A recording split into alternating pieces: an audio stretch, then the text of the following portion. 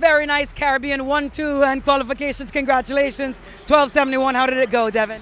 I think it went pretty decent. You know, the goal really was to just get the auto qualifying and come back for the semis. And so I think I did that. Definitely a little sloppy, some things I could clean up, but overall it was a good race.